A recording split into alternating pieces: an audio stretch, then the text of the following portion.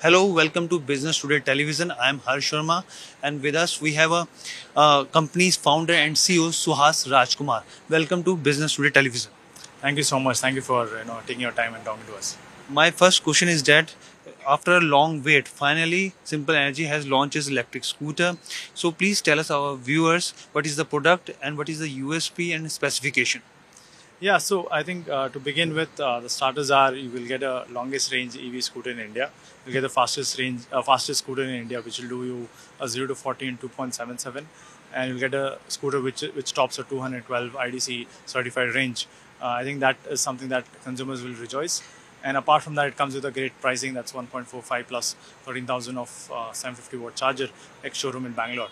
So I think this is a price point that consumers will rejoice because they are not able to find a scooter which can solve all the brackets and tick all the boxes of safety, pricing, features, and utility per se. What is the cost of the product and how it's going to be affordable for the consumer?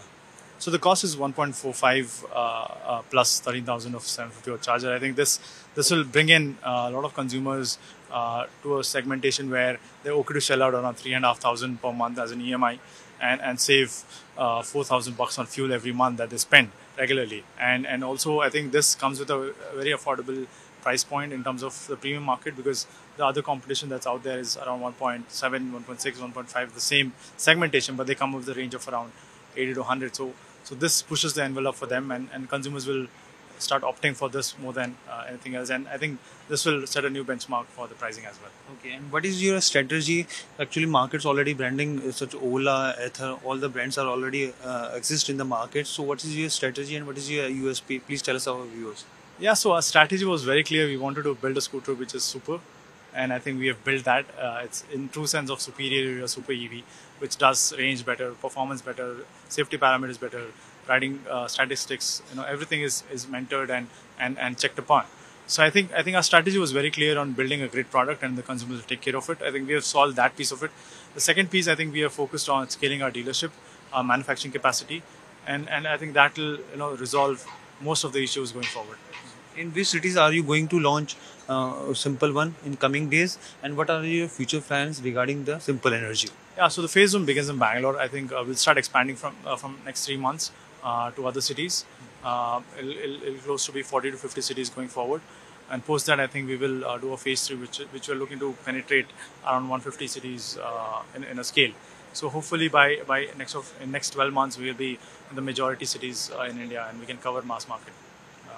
A subsidy received under the famous scheme 2 of the Ministry of Heavy Industries are going to be less. Now it's less. So what's your take on it? So I think there are two things about it. One is, of course, reducing subsidies might deter the growth, but that's very short term. I don't think that will impact much further on it. But also it will push the OEMs to become self-sustained, and will build products which are more viable and get in a cost perspective which is profitable for both consumers and the OEM themselves. But our ask or our request for the government would be that reducing FAME that's okay, but I think they can extend it further, because it'll help the OEM to stabilize the next 12 to 18 months of supply chain, which is very vital and very crucial for us. Now that we have started stabilizing after the COVID impact, I think that will improve further. Only request is if they can extend it beyond from April or March 2024. Yeah.